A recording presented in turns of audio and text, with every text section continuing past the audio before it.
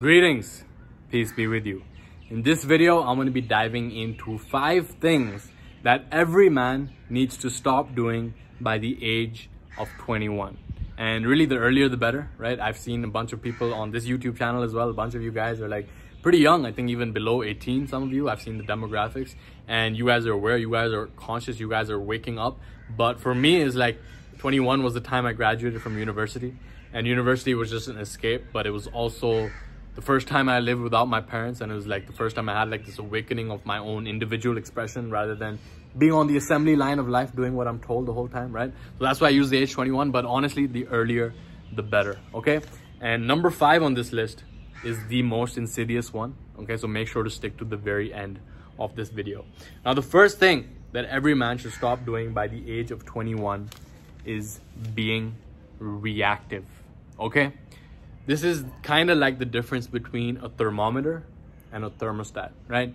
You put a thermometer into a pool, you put it into the environment, and it tells you the temperature in the environment. With a thermostat, you set the temperature on the thermostat, and it dictates the temperature of the environment, right? If you're reactive, you are the thermometer. You are reacting to external situations, external stimulus, external opinions, external obligations, right? But when you are the thermostat, you dictate the environment, right? Are you a product of your environment, or is the environment a product of you? And when the product is consciously created as a product of you, then it will begin to mold you into a product that is the most optimal expression of who you are at the end of the day, as long as that environment is created consciously, right? Now, the difference between reactive and proactive, between a thermometer and a thermostat, is that are you choosing your most empowered response in every single moment, right? For example, are you waking up in the morning and checking your phone and reacting to external agendas, reacting to notifications, reacting to emails, reacting to social media, right? Reacting to what other people are vying for your attention, right? Or are you choosing the way that you want to show up, right? Because that's conditioning, okay? Because that is the dopamine in your brain, the reward system that's asking you to look for that dopamine spike the second that you wake up, and you are literally giving away your freedom in the morning to this device, to external agenda, right? But if you can choose the way you want to show up as your most empowered self every single morning, do you think that looking at your phone is going to be part of that routine? Okay, if it is, then great, man. I'm not going to judge you for that. But if it isn't, but you're still doing it, then there's a time to get an awareness, and there's a time to make that adjustment in your behavior, right? For example, are you going to go out for a walk? For example, are you going to sit in silence and listen to your breath? Are you going to choose what you want to do rather than react based on conditioning, right? You are either the conscious creator, right? You are consciously choosing the way that you are responding, right? For example, someone cuts you off in traffic, you can lose your shit and get road rage, or you can feel the emotion spike up, take a deep breath, and choose the way that you want to show up. You don't want to be a victim of this person, right? This person did what he's going to do, right? But the way that you respond to that is a choice. And when you stop being reactive is when you begin choosing the way that you want to show up in your life, rather than reacting to the way that you have been conditioned to react, right? And that's really the most, like, so important. And this is a daily, this is like everything that I talk about is like a daily practice. Like I talk about it like maybe I haven't figured it out, but it's a daily practice. And at some point, at any point where I think I figured it out is the point where a reminder comes in letting me know that there's work to be done right now, right? Now, the second thing that every man should stop doing by age 21, and like I said, honestly, the earlier the better, is to stop busting nuts, right? I made so many videos on this. But semen is a source of your life force, right? It is a source of your creative energy. It is a source that allows you to create the life that you're here to create. And like I said, you are either a creator who chooses the way that they're showing up in this life, or you are a victim who complains, who blames, who makes excuses, who has stories about why you aren't where you want to be, right?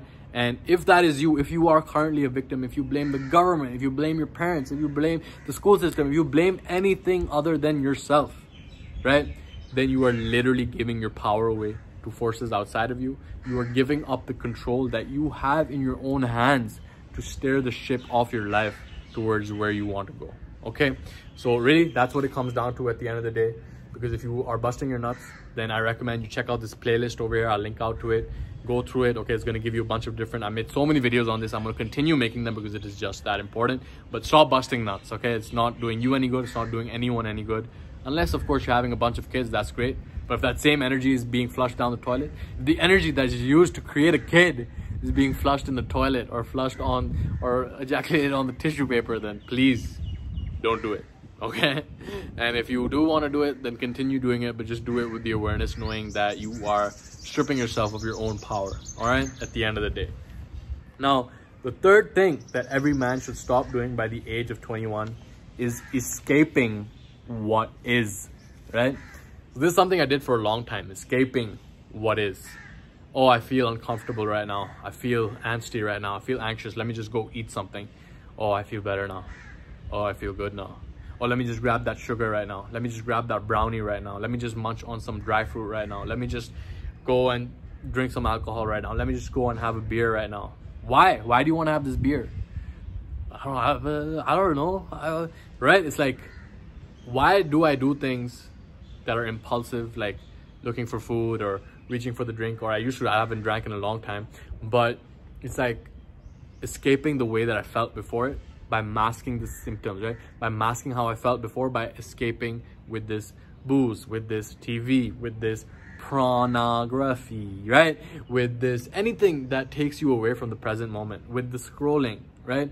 With anything that, again, makes you miss out on right here, right now, or ruminating about the past, about anything that distracts you from what's important, right? In life, we are either on the track, right? We are either in traction, we are in momentum towards where we strive to go, we are on path, on purpose, or we are distracted, right, by anything that is not keeping us on our track, right? So really, this most important thing is to get an awareness, right? Like anytime that I feel uncomfortable, anytime that I feel like I need to go reach for something to eat or something like that, it's like coming back to the breath. Okay, the breath is your anchor. The breath is what grounds you, and you can begin to look at your emotions, you can begin to look at your thoughts, you can begin to just look at yourself through a more objective and rational lens rather than at the effect of these emotions. I don't know if you can hear this dog crying in the background, but he's crying from his emotions, right? That's a dog. He doesn't know how to deal with his emotions. But when you begin to become rational, once you begin to objectively look at how you feel and what you think and where you are and what is the most optimal path for you ahead, right? Anchor yourself to the breath, anchor yourself to the grounding. That is when you begin to actually choose your most empowered response. That is when you begin to create the life you're here to create. That is when you begin to see and love what is rather than escape what is, right? Everything is happening how it's supposed to, and the more that we resist it, the more that we miss out on right here, right now, which at the end of the day is the only thing that is real. All right, now the fourth thing that every man should stop doing by the age of 21 is to stop watching television programming. Okay, because at the end of the day, it comes down to what you value, right? I know a lot of people who say that they don't have time to read books, but they have the time to watch freaking like 5 hours of TV every single day, right? So it's not ever about the time, since we all have the same 24 hours in a day.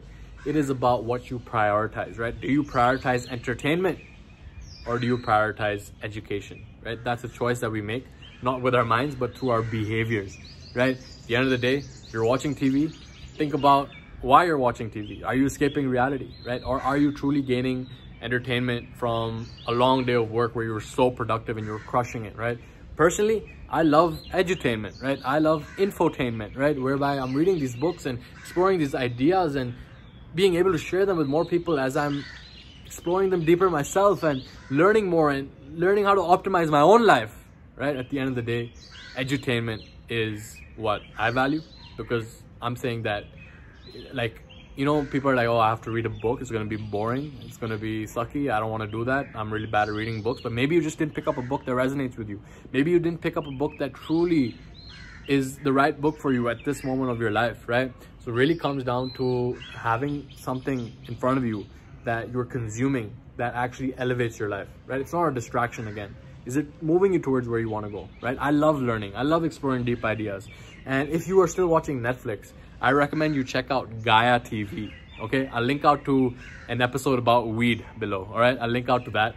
It's a pretty interesting video, all right, on the backdrop of weed. I think you can check it out for free, and then you might have to sign up depending on what it is. I'll link out to it below, okay? But check out Gaia TV. It's higher consciousness programming. It's still entertaining, but it is not an escape from reality. It is actually going to improve and sharpen your view on reality, okay, if you do want to watch TV. But at the end of the day, entertainment or education, because this dog is none of the above.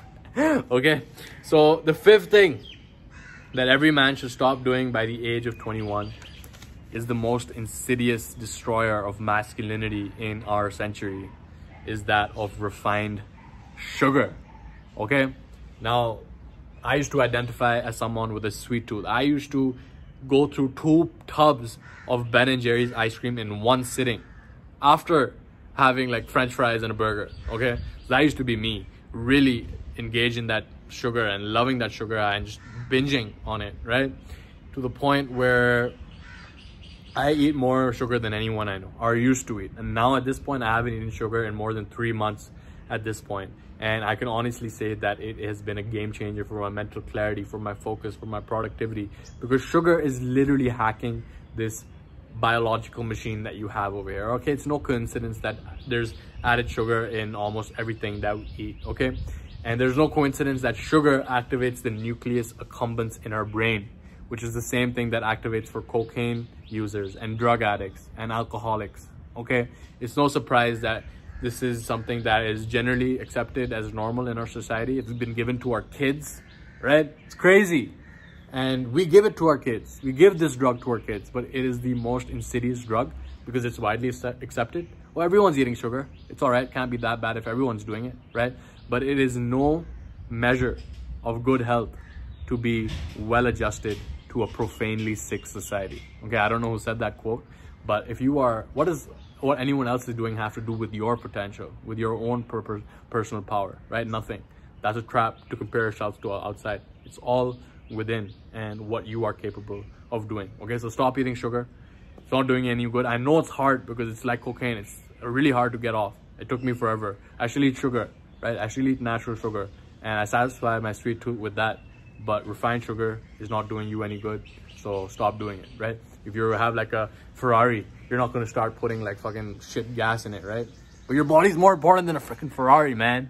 Your body's the one thing that you have, so treat it with respect. It's your temple. Worship it, respect it, and it will respect you back as well, okay? So with that, I conclude this video.